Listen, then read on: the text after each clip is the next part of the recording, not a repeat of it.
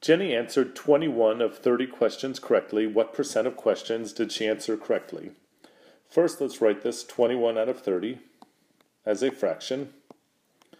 And we're changing into a percent, so we need to change our denominator, which is now 30, into 100.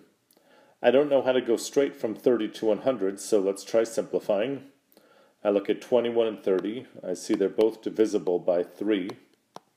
21 divided by 3 is 7. 30 divided by 3 is 10. Now our denominator is 10. That's much friendlier if we're trying to get to 100. So we ask ourselves, what do we multiply 10 by to become 100? We multiply by 10.